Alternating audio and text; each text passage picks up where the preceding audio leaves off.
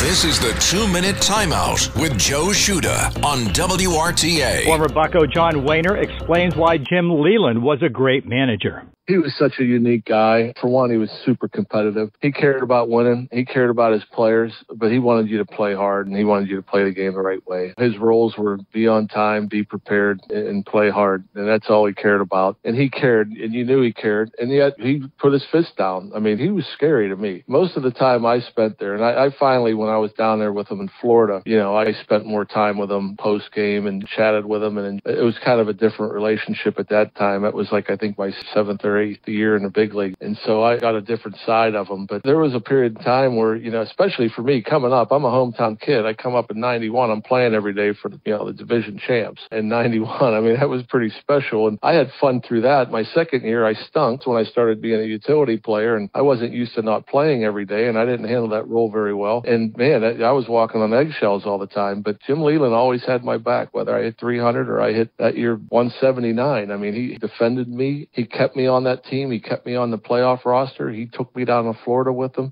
because he knew the type of player I was, and he knew I had different assets as far as versatility, and that he knew when he threw me in the game that I'd do whatever it takes to win that game. And so for me, I think when you show him that you care as much as he cares about winning, he's going to have your back, take care of you. I mean, he was kind of like my sponsor, I called him, because he always took me where he went. But he was a special guy, very intense, very emotional, and he cared about his guys. That's probably, I guess, the easiest way to describe it. That's your 2-Minute Timeout. I'm Joe Shuda.